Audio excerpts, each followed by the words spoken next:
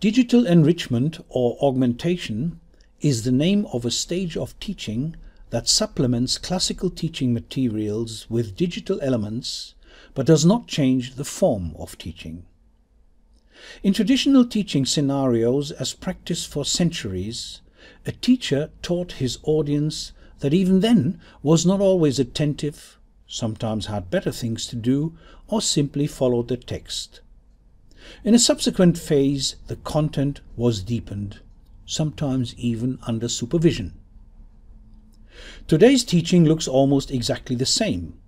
Content delivery by a teacher in the lecture hall, content deepening still mostly self-directed, and as ever the students are distracted, inattentive, or they follow the text, now however using their mobile devices.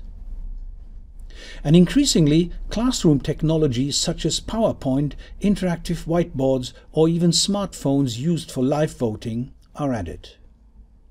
And in the deepening phase too, digital elements play their role, mostly however as portable document format, and sometimes even in form of instructional video. So, we are dealing with a special form of digitized teaching. The basic concept, however, remains the same as it has been for centuries. Content delivery in class, content deepening outside.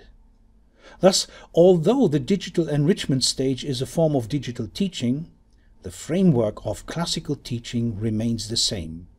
It only receives a slight cosmetic correction.